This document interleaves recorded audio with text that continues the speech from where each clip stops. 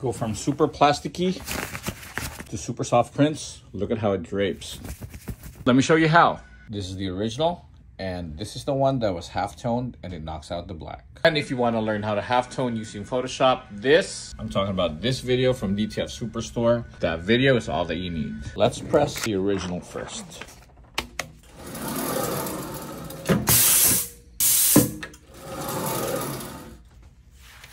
And now for the halftone design.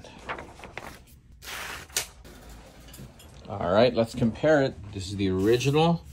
So you can see there, we have a big border of black ink. And if you feel it, super plasticky. Now let's go to the halftone print.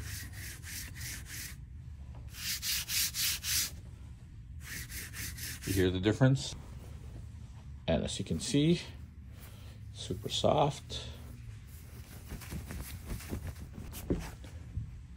See how much stiffer that is.